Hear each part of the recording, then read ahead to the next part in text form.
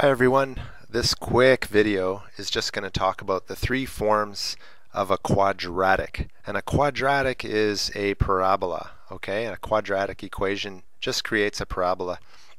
I highly recommend using that program that I often talk about called Desmos. It's free and it's wonderful for just finding out more about parabolas and any graph really using Desmos. And they have a free app you can get, and it's fantastic. You can do it right from your phone. Anyway, there's three different forms, and each form has its own positives and negatives, I suppose. That's a bad pun. I didn't mean that. So, for example, the first form is called factored form of a quadratic equation, and that's when things are factored. So you've probably practiced factoring before, where you factor a trinomial and it becomes something like this. And the reason why factored form is really cool is because if you have a parabola, okay, let's say here's your parabola. Let's say this spot is like -2 and over here is like +5. What you can do with factored form is you could say that inside here you'd have, well, -2. What you do is the opposite. You'd have x plus 2 right here, and over here you'd have x minus 5. And if you were to type that into Desmos, you would end up with a parabola that cut through at -2 and 5. These here are called the zeros, or the x-intercepts. And the usefulness of factored form is so that you can quickly graph a parabola just by knowing what these numbers are right here and here. And of course the a value right here is going to talk about, or it's going to affect how wide or skinny this parabola will be, whether it will be wide like this, I'm sort of drawing that, or if it's skinny kind of like this. I'm sort of outlining what that is. Okay, so factored form is very useful. Okay, over here we have standard form.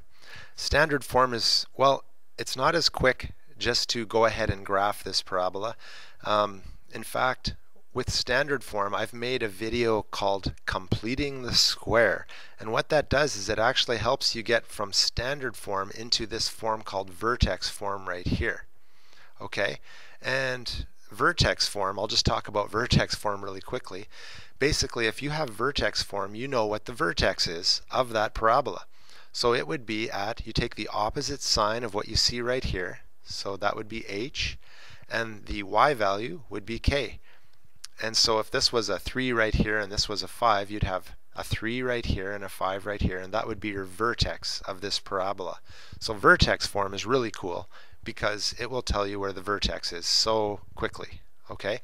Standard form may not be as useful, but let's say you were to factor standard form to make it look something like this. Then you'd know where the x-intercepts are, or the zeros are. Okay, so that's the three forms. By the way, if you had to go from factored form into vertex form, what you could do is just find the middle between, let's say it was a -2 and a 5. You could just find where they are in the middle. And I suppose I'm going to get into this in another video, but if you found the middle between these two, so -2 plus 5, you just add them up. -2 plus 5 is 3, and 3 divided by 2 is 1.5. So 1.5 would be the middle between these two. So this x value right here would be 1.5. And then you could find the y value by taking 1.5 and putting it here and here. And sorry, yeah, 1.5 here and here, and figuring it out. But that is the subject of another video that I'm going to do, so I really shouldn't be getting into that right now. Okay, my bad. Just remember, here's the three forms: factored form, standard form, and vertex form. And really, that's all we wanted to talk about in this video. Okay? Very short. Have a good day.